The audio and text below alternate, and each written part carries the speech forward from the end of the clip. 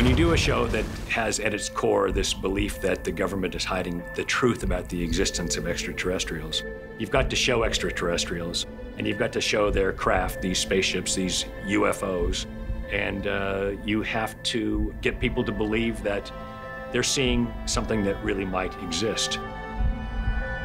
We have this idea of the flying saucer.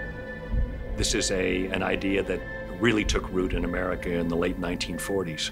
But we have the modern UFO, which is a more delta-shaped craft, as if the aliens have kind of modernized their technology as we've modernized ours.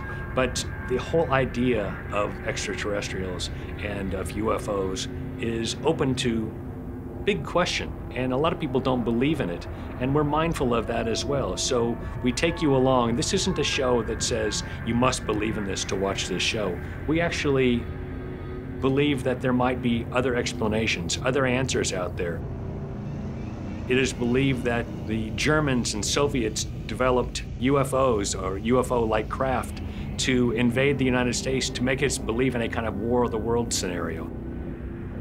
That's a plausible scenario, and we deal with it honestly and interestingly in the course of the show.